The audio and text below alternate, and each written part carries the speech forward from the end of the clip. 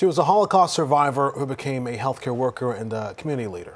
Now she's among the victims of COVID-19.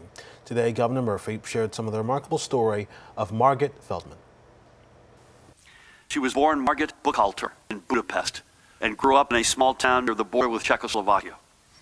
When the Nazis came, she and her parents were sent to Auschwitz. Her parents were murdered there.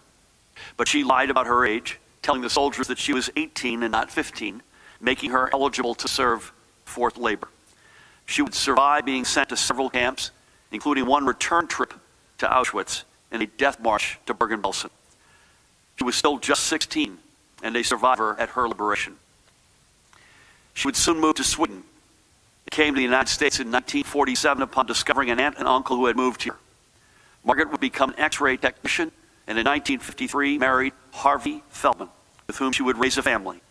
Their son Joseph, himself, by the way, a medical doctor working in East Orange, and I spoke to him earlier today, and daughter Tina.